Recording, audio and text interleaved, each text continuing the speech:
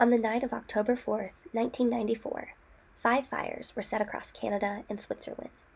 Upon investigating these fires, police found the bodies of 53 individuals who had been killed in a mass murder-suicide plot. The death toll actually rises to 56 when you count the first related murders, which took place 4 days earlier on September 30th. 3-month-old Christopher Dutoit was stabbed in the heart with a wooden stake, and his parents, Nikki and Antonio Dutoit, were likewise murdered by a couple. On October 4th, 5 people were stabbed and found in a fire in a villa in Morin Heights, Canada. Next, early in the morning of October 5th, a fire at a temple center in Chéry, Switzerland, led to the discovery of 23 bodies, some of whom had been shot and some of whom had been suffocated, with plastic bags found over their heads. The same morning, elsewhere in Switzerland, 3 chalets almost simultaneously caught fire. These chalets were found to contain the remains of 25 people, as well as the pistol which was used to shoot those found at Chéry and the incendiary devices that had been used to initiate the fires. Now, those behind these murder-suicides had experienced technical difficulties with the incendiary devices, so the fires were much less expansive than they had planned. They wanted to burn all traces of information about their group, leaving behind only 4 suicide letters, which they called testaments, that they had sent to media sources shortly before this tragedy, to fuel a posthumous, legendary story. Because of the device's malfunction, we were left with a much larger story. This is the Order of the Solar Temple. In the following 3 years, over 2 separate incidences, 21 more members were found dead, leading to a total count of 77 lives taken in the murder-suicides of the Order of the Solar Temple. This makes this group deadlier than Heaven's Gate, the Branch Davidians, and Aum Shinrikyo. Furthermore, unlike Jonestown or Waco, this cult was not mostly comprised of people of low socioeconomic status, but rather had members who were government officials, reporters, business people, and more. So how did this happen? The Order of the Solar Temple is a manifestation of Neo-Templarism, a tradition which takes inspiration from the Knights Templar. The Knights Templar was a wealthy and powerful medieval order whose members were arrested in 1307 on counts of heresy, with some of those members being executed in 1310. Neo-Templarism was revived by Jacques Brier and Raymond Bernard in the 1950s, and by 1980, over 100 Templar orders existed. The Order of the Solar Temple was led by Joseph de Montbreau and his second-in-command, right-hand man, Luc Jouret. Members believed themselves to be part of an elect group sent to achieve a cosmic mission. 15 of the initial 53 members who died were members of the Inner Circle, who believed that they had achieved this cosmic mission and were now transitioning from an earthly life into a solar body. These 15 were referred to as the Awakened, and they were among some of the last to die on the infamous night of October 4th. They died by true suicide, many of them having voluntarily consumed poison. The next 30, called the Immortals, were those who did not make this transition willingly, and were instead held to it, being shot or smothered. The last 8, who were among the first to die, were considered traitors and were murdered. But what brought this group to this act of violence on the night of October 4th, 1994? To investigate this, we will look at 3 questions. 1. How did the group outwardly justify their actions? 2. Why did the group leaders decide to do it? And finally, why did the Inner Circle follow their leaders?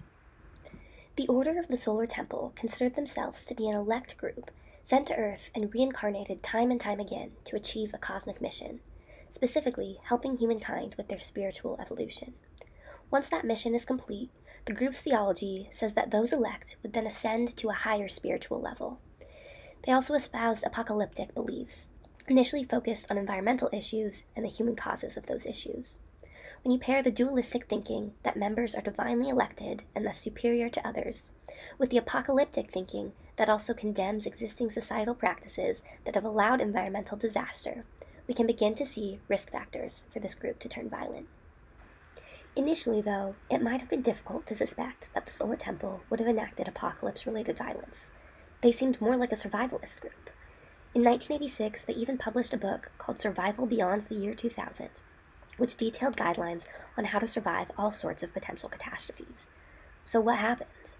Well, theologically, the Solar Temple saw death as a transition in which the body, a temporary physical object, becomes separated from the soul, which is eternal. In 1990, Joseph Di Mambro began talking about a transit, which is how the Solar Temple would eventually describe their 1994 murder-suicides. He described a transit as a voluntary departure, and most members didn't interpret this as talk of suicide.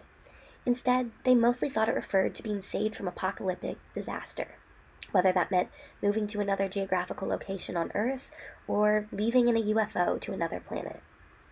Slowly, leaders began incorporating references to death.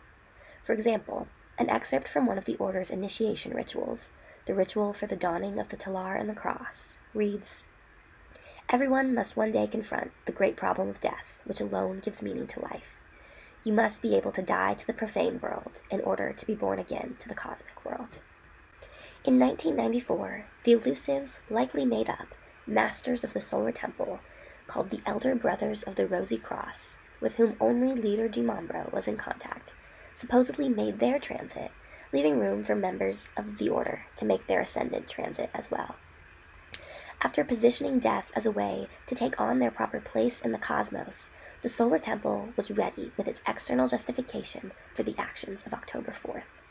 Indeed, in one of their testament suicide letters, they wrote, "Incarnating the subtle link between creature and creator, we rejoin our home." This assertion solidifies the cosmic aspect of their violence, suggesting that they are actors of the divine and ostensibly endowing theological credibility to their actions. But even supposed cosmic issues are generally reflective of earthly problems. How did leaders like Joseph Di Mambro and Luc Juergensmeyer decide that this sort of mass death was necessary for transit? Ultimately, Di Mambro turned to murder-suicides in an attempt to exert control and to protect the Order against perceived leadership threats, both internal and external. We know that Joseph Di Mambro was concerned about what outsiders thought of the Solar Temple because of his attempt to burn all information about the group. Thinking that the fires set the night of October 4th would burn his temple centers down, Di Mambro tried to fully control the narrative around the Solar Temple through the 4 testaments he sent to the media as a form of suicide letter or manifesto.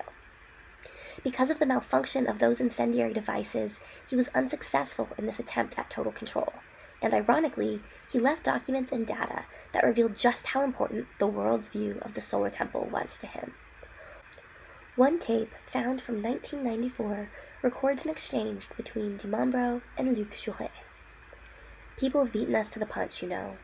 "Well, yeah, Waco beat us to the punch. In my opinion, we should have gone 6 months before them, but what we'll do will be even more spectacular." Part of his desire to manage outside opinions of the Order was due to concerns about people working against the group. In 1993, a media story about the arrest of Luc Juergensmeyer and 2 other Order members for the illegal purchase of guns reported that several members had been surveyed or wiretapped. This left Di Mambro with a deep sense of paranoia about police investigations of the group and traitors within the group.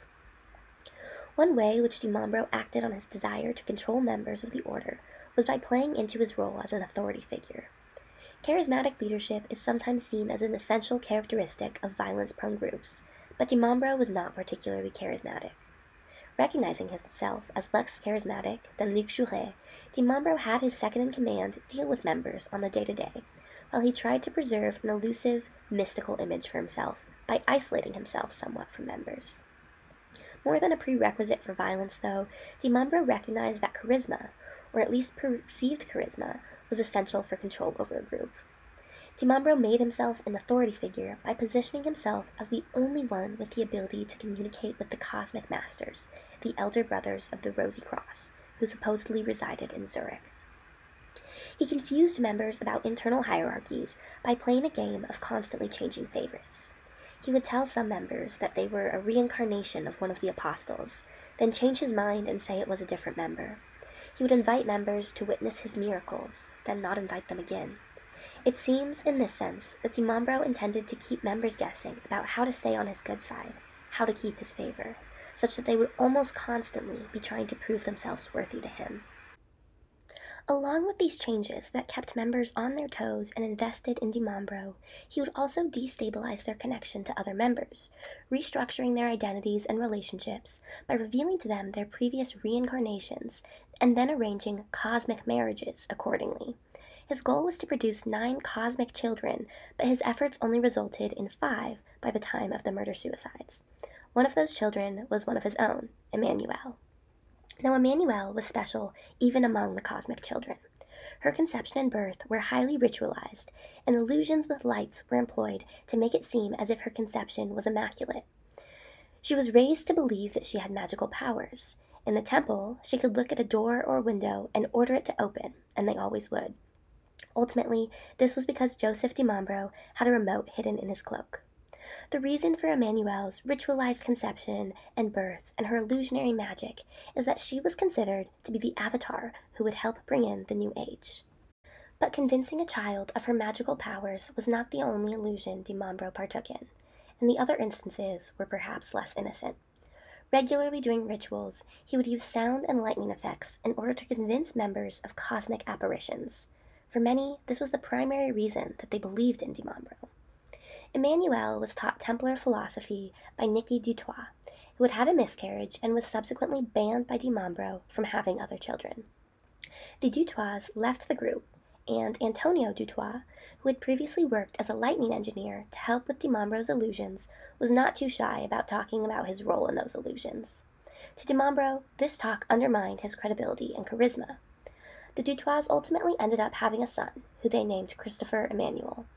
Offended by the gall of Nicky and Antonio to name their child after the star cosmic child, Joseph di Mambro named their child a reincarnation of the Antichrist and called for his killing, which was done on September 30th, 1994. Antonio Dutoit was not the only one to speak out about di Mambro's illusions, though. His own son, Elio, became suspicious of the existence of the elusive cosmic masters in Zurich and ended up discovering the props that his father used to create the illusions of their appearance. When he spoke of this to other members, they began to lose faith in their leader and defect from the order. On top of this, Joseph di Mambro was dealing with kidney failure among other health issues, including incontinence, diabetes-related complications, and possibly cancer. One aspect that has been said to distinguish violent new religious movements that commit suicide from those that don't commit suicide is leaders with serious, even life-threatening health issues.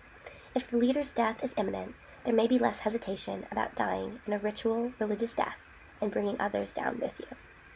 In this context, di Mambro was almost desperate to gain control over his members. A recording in the spring of 1994 shows him talking to his inner group about frustrations with those he believed to be traitors, including those who had defected. "I will leave nothing to the bastards who have betrayed us. The harm they have done to the Rosy Cross, that I cannot forgive. What they have done to me, it doesn't matter, but the harm they have done to the Rosy Cross, I won't forgive it. I cannot." Di Mambro thus seems to have been motivated by a defensive reaction to a perceived loss of power and control over the Order of the Solar Temple and its image. But what motivated members of the inner group to follow his suicide plan and even murder their fellow members? Members of the Order of the Solar Temple, particularly those in the inner circle, became identified with the group through their hierarchical in-group identification and intense rituals, ultimately leading to a willingness to support their leader's decision.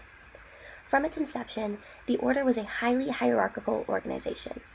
Luc Jouret gave relatively innocuous public lectures and recruitment efforts for the Solar Temple, and those who wanted to go slightly further had the opportunity to join at a slightly deeper level, the Arcadia Clubs. An even deeper level, the International Order of Chivalry, Solar Tradition, which was later renamed to the Order of the Solar Temple, was an initiatory order available to a select few. Even within the order, hierarchy persisted. 3 levels, called the Frères du Parvis, or the Brothers of the Court, the Chevaliers de l'Alliance, or the Knights of the Alliance, and the Frères des Temps Anciens, or the Brothers of the Former Times, were identified. Though the exact role of the members at these levels is unclear, it has been suggested by some that these 3 groups formed a secret inner group within the order with absolute authority. By passing through so many levels of hierarchical barriers to reach the inner circle, this group of members likely had very strong in-group associations. They likely also felt united and loyal to the order by virtue of the rituals they undertook as members, including initiation rites as they joined the group and as they rose to each new hierarchical level. This is an interesting point given the finding that groups with highly structured methods of recruiting and initiating members may be at risk of enacting violence, potentially because of the powerful uniting effects of organized rituals. The other major type of ritual performed in the Order of the Solar Temple was mystic ceremonies. These ceremonies might have used opera music, begun with a ritual descent down 22 steps, or have taken place in medieval robes under a full moon.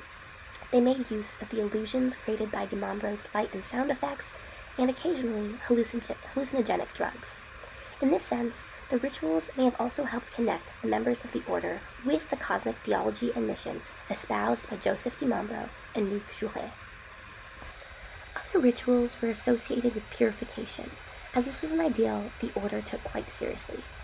In fact, children in the order were not allowed to play with children outside of the order, and even when playing with other children in the order, kids had to wear gloves so that they did not transmit energy to each other while sharing toys.